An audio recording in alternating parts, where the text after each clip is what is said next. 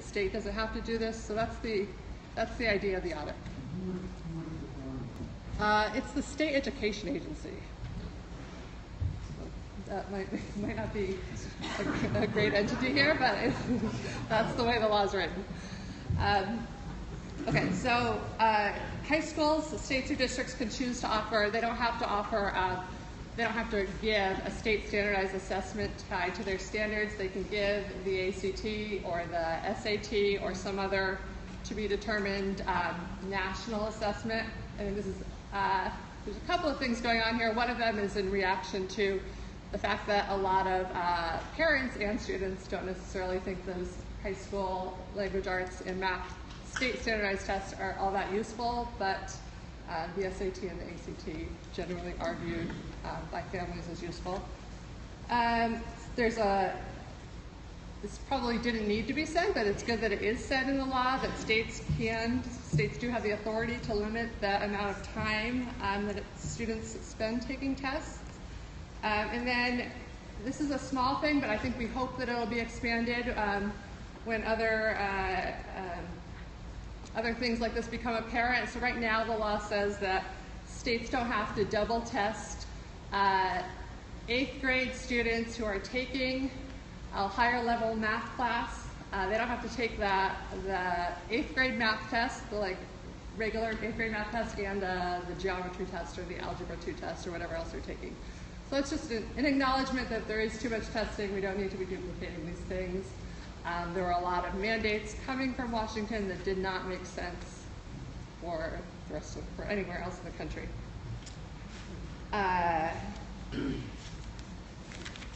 The new accountability system, what is written into the law now is very different from what was written in No Child Left Behind.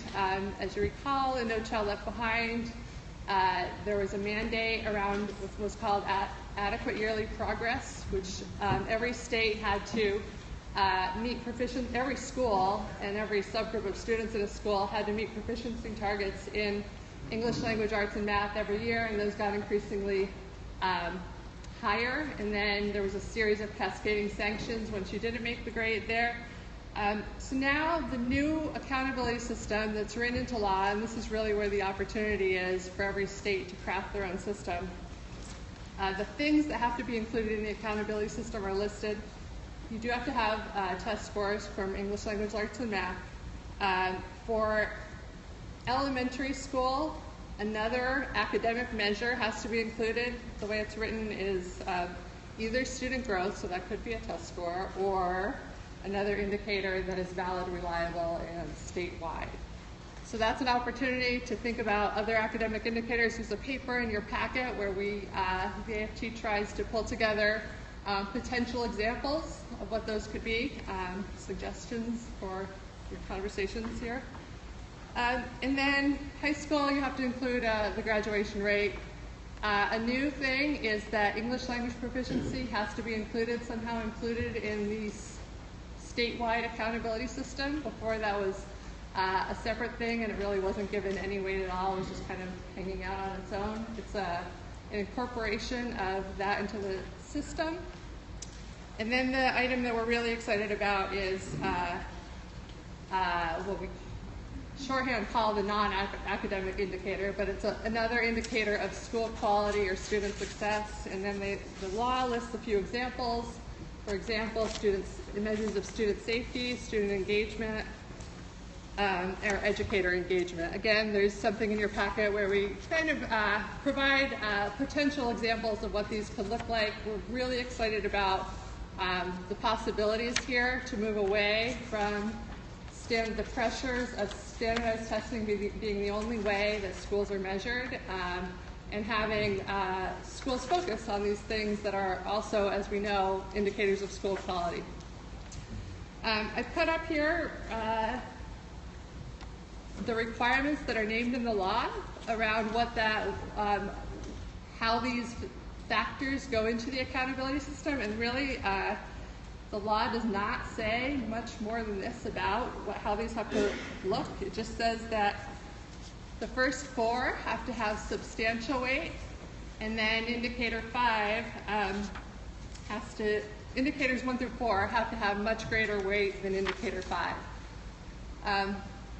The U.S. Department of Education is in the process of drafting regulations around that. They might try to define what that means and tighten that, define substantially, define much greater weight for everybody, but right now the law just says these words. And then the one other thing that is layered on top of this, there was a No Child Left Behind, and there is still now a 95% participation requirement. Every school, every district has to assess 95% of their students.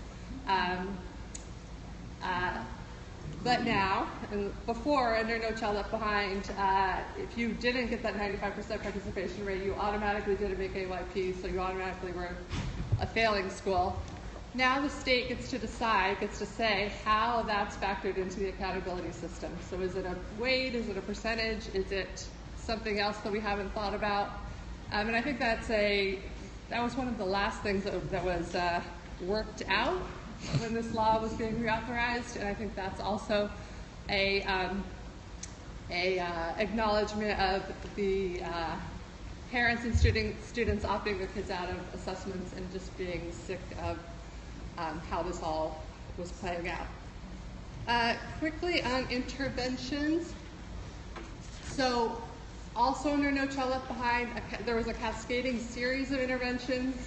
They were actually sanctions, really like punishments to schools that weren't making adequate yearly progress. Under this law, there are no named interventions or sanctions. So there's no saying that schools have to be closed, there's nothing saying schools have to be turned over to a charter school. What the law does say is that using this state-designed accountability system, which included all those factors from the last slide, the state has to identify schools at least once every 3 years. So again, not every year, so there's a little bit of relief from pressure of testing. And then starting in the 2017-18 school year, there's 3 groups of schools that have to be identified using this accountability system. The first one is a bottom 5% of schools. The next one is any school that has a graduation rate of less than 67%. There's data across the country, that's about 1,200 schools throughout the country. And then sort of the squishier category is after a number of years of schools receiving what the law calls targeted intervention and support and not improving, then these schools get kicked into this group of what's called schools identified for comprehensive support and improvement. So this is all defined at the state, what comprehensive support and improvement looks like, what targeted support and improvement looks like. It's really defined at the state and local level, and that's an opportunity. Community schools, more professional development, good interventions for English learners, all of those things. There's also there's a track, there's a peril there that people will come in and say a great intervention is vouchers, or a great intervention is turning the school over to a charter school. So we just want to make sure that folks are aware this law has a lot of opportunities, but the lack of prescription is not always the easiest thing. This is my last slide. So the question we get asked most often is, when is all of this happening? When do we have to have all of this together? The current school year, which is just about over, everything stayed the same for the most part. Waivers, most states, including Texas, had a waiver from a lot of the requirements of No Child Left Behind. But in exchange for those waivers, had to promise to do other things. Those waivers officially end, as per the law, in August 2016. But the next school year, almost everything stays the same because in the 2017-18 school year is when the law says those accountability systems and the intervention systems have to be up and running. So that's the really ready to go year. I'm going to tell you a little bit about what's going on in Washington only because it affects the 2017-18 school year. This is the year, 2016, when the U.S. Department of Education puts in place the regulations governing the accountability systems, the intervention systems, and lots of other parts of the law.